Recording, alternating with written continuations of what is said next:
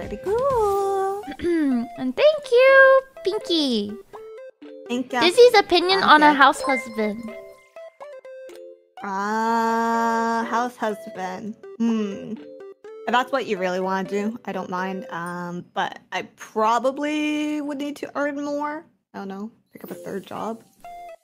If I had a house husband, I'd freaking ravage my house husband every day.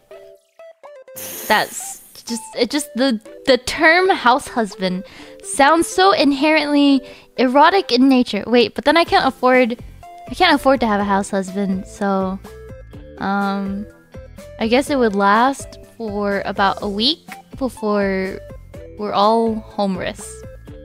Homeless. I mean, wouldn't at that point you and your house husband just move in with me?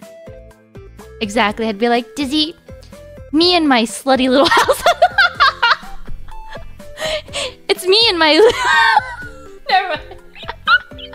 No, finish the sentence. Finish. You gotta commit to the bit. You're right. Remember? Dizzy, sorry to bother you, but me and my slutty little house husband have nowhere to go because he's just a house husband, and I'm not enough of a breadwinner to provide for us. Can I bum it at your place with my slutty little house husband? So I'd just be like, fine. Come here with your little slutty house husband. What's the point of a house husband? Inherently, they're a little slutty, aren't they? Like, what's the point if they're not? Yeah, if your house husband doesn't put out, then recycle him. Like, why aren't you making me breakfast in nothing but a apron, huh? Put out, put out, put out. My house husband, Mr. Princess, is what. Oh, Mr. Princess. Mr. Princess. Thanks for the doujin idea. Sorry to bother you, Dizzy. My breadwinning bestie.